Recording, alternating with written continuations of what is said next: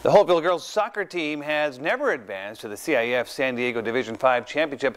Last year they were upset in the semifinals, and this year they returned to the semifinals hoping to avenge last year's loss and remove the San Diego school stigma. To Holtville High School we go, the Vikings softball team joining a nice crowd on hand for the semi matchup against the Cobras of Chula Vista Learning Community Charter. Early second half scoreless, and the Cobras with a penalty kick that hits the crossbar. The Vikings goalies were under attack now most of the game. Moments later, Holtville's Laura Mendoza with a centering kick, and watch Amanda Strom with the leg work and the shot on goal. She gets the goal, and the Vikings take a 1-0 lead with just under 33 minutes left to play. Holtville didn't have many scoring chances, but the ones they did have, they made the most of. Watch Mackenzie Wright stay with the ball, gets a shot off the mark. Now the Cobras with another scoring chance, but the shot is going to go wide left. She had whole right side and she chose to go left.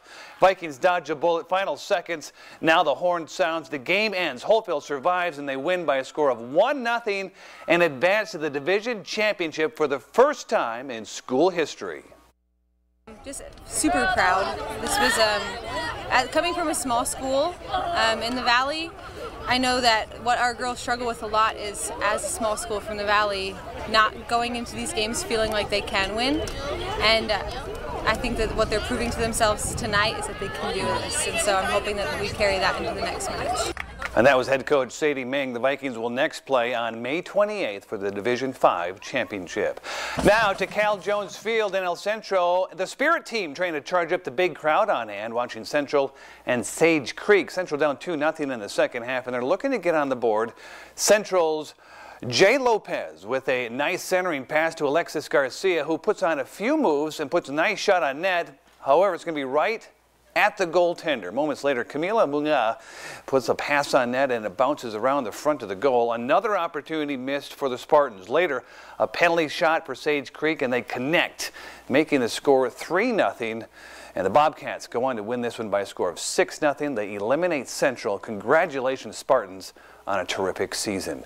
Hey, 16 of the best teams across the country have flocked to our area to determine the next JUCO softball national champion. And one of them is the Yavapai Rough Riders. They took on Three Rivers out of Missouri. Top of the first, Rough Riders pitcher Emily Dix forces Molly Spangler to ground out to third. That results in a force out. And play at second base. It's the first out of the game. But the Raiders would strike first. Brianna Everett hits this Dix offering down the third base line for an RBI single. Yavapai down early in this one. Then Dix settles down, forcing Zoe Bisbee into a pop fly behind home plate where catcher Cheyenne Sandoval makes a nice catch. That's the out. Then Dix would be dialed in as she gets Lauren Joyner to strike out coming up here. That ends the top half. Yavapai, though, would fall in this one by a score of 7-4. And for you basketball fans out there, I know that Christian is all over this one. The Suns fall to the Lakers tonight. That series now tied at a game apiece, and it now ships back to Los Angeles. That's all the time we have for sports. We'll be right back.